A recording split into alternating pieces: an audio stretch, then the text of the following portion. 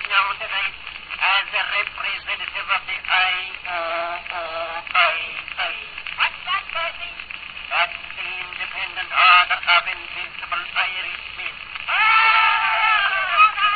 Now, there is no doubt around in the audience many people that do not know what our order is doing. And for their benefit, I will recite or aspect their survey of what we intend to perform.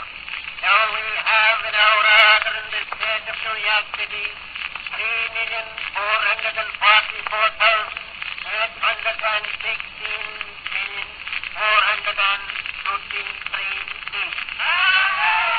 and these men are buying up all the chestnuts that they can buy.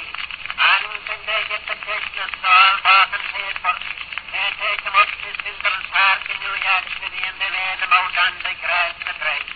And when they get them on the grass all dried, we have 45,000,000,000 means to open these chestnuts with razors.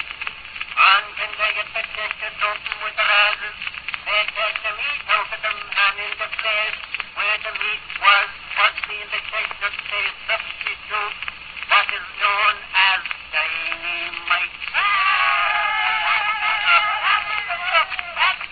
And when they get the dynamite in the chestnuts, they glue them together then with father's glue.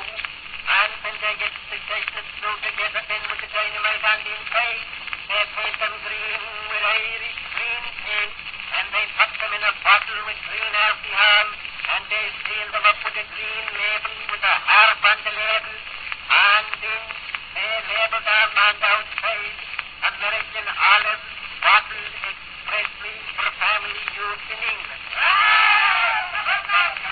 Now, don't you see, when we export them to England as American fruit, don't you see, when the kings and the queens and the members of Parliament and the dukes and the duchesses and the judgesses, when they go to the market in the morning to buy their American olive for breakfast, don't you see, they'll buy these fish with the dynamite in them, and they'll take them home, and they'll put them on the table, and when they say, pass me one of those olives, they put it between their teeth to eat it, and off will go the dynamite, and it will blow their damn heads off. And we'll have Ireland free.